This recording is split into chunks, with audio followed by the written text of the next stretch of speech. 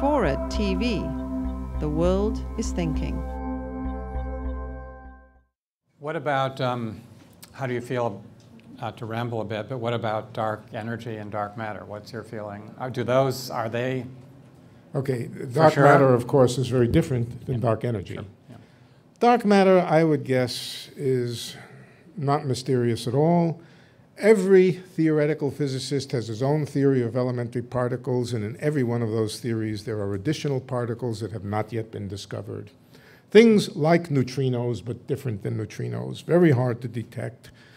My own view, and the view of almost all theoretical physicists, and probably a lot of experimentalists also, is that dark matter is just particles, more or less ordinary, except as it happens, those particles have not yet been discovered in accelerators. They may or may not be discovered in the Large Hadron Collider. So in that sense, there's no great mystery about them.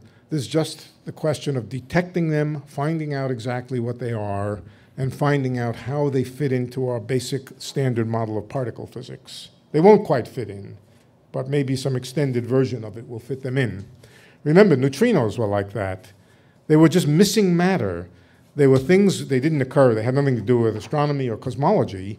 They had to do with particle collisions. You collide two particles together, and all of a sudden there's some missing energy, some missing mass.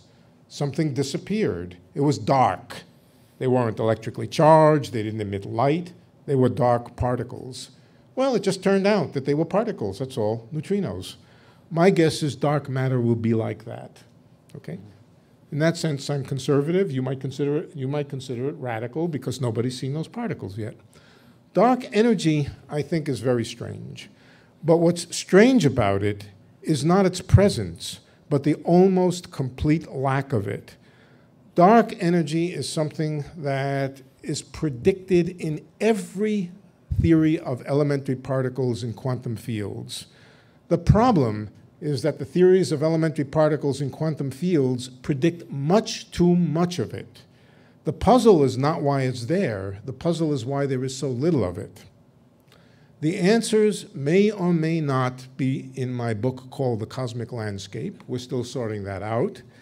But to the best of my understanding at the present time, it is likely to be one of those anthropic accidents.